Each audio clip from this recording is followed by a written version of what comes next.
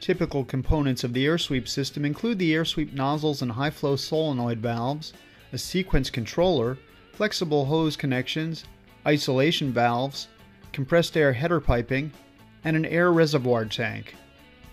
Other air prep components, including a regulator and point-of-use filtration, may also be necessary, depending upon the existing compressed air system and the process. The Airsweep system is only operated when material discharge is required by the process.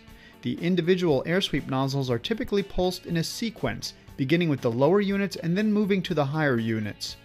This promotes instantaneous flow of material from the vessel outlet first, before activating additional material higher in the cone. The sequence is typically repeated while discharge is actively taking place to ensure steady outflow of material and to discourage any formation of material bridging or rat holes.